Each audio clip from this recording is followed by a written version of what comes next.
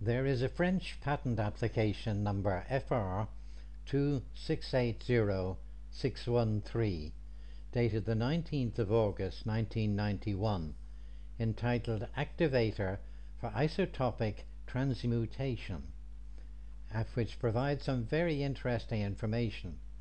The system described is a self-contained solid-state energy converter which extracts large amounts of energy from an ordinary iron bar. This is also shown in Czechoslovakia patent number 284333. In principle, it's very straightforward and simple. You have got what is effectively a U-shaped piece of soft iron with a soft iron bar or rod spanning between the ends of the U-shaped piece. There are then three coils wound on it, cunningly designated coil 1, coil 2 and coil 3. That's what it looks like in a side view. The end view is very straightforward. You just see the side piece of the vertical part of the U and the iron bar penetrating through the end piece. From the top view, the thing is pretty much the same.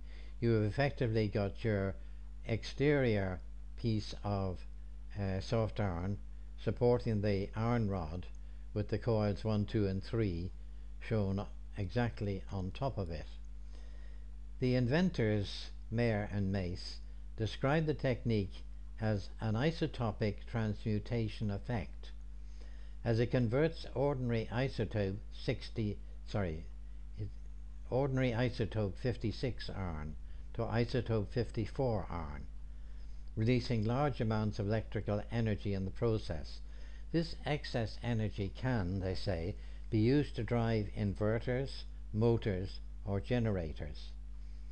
The description of the mechanism which is being used by the device is described this way.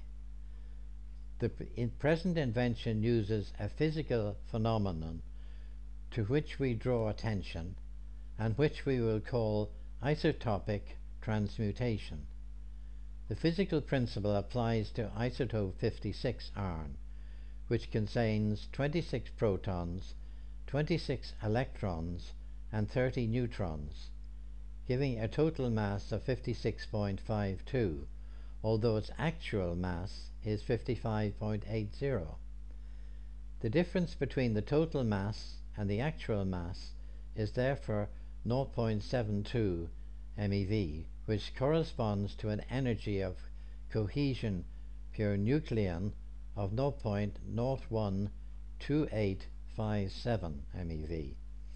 So if one introduces an additional 105 eV of energy to the iron core isotope 56, that core isotope will have a cohesion energy level of 0.012962 MeV per nucleon, corresponding to iron isotope 54.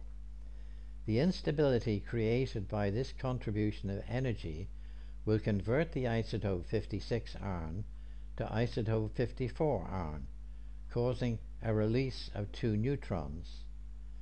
This process generates an excess energy of 20,000 eV, since the iron isotope 54 is only 0.70 MeV, while isotope 56 has 0.72 MeV. To bring about this iron isotope 56 conversion, we use the principle of nuclear magnetic resonance. The practical method for doing this is by using 3 coils of wire and a magnetic path closing support of a frame of iron as shown in the diagram. In this arrangement, coil 1 produces 0.5 Tesla when fed with DC, converting the iron bar into an electromagnet. Coil 2 produces 10 millitesla when fed with a 21 MHz alternating current sine wave signal. Coil 3 is the output coil, providing 110 volts, 220 volts or 380 volts AC at about 400 Hz, depending on the number of turns in the coil. This simple and cheap system has the potential for producing substantial energy output for a very long time. The inventors claim that this device can be wired to be self-powered while still powering external devices. Coil 1 turns the iron rod into an electromagnet, with its flux channeled in a loop by the iron yoke.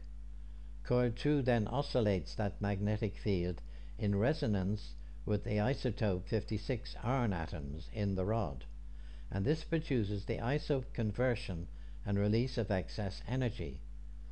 Coil 3 is wound to produce a convenient output voltage. The patent application is written in French, and the following part of this document is an attempted translation from French to English.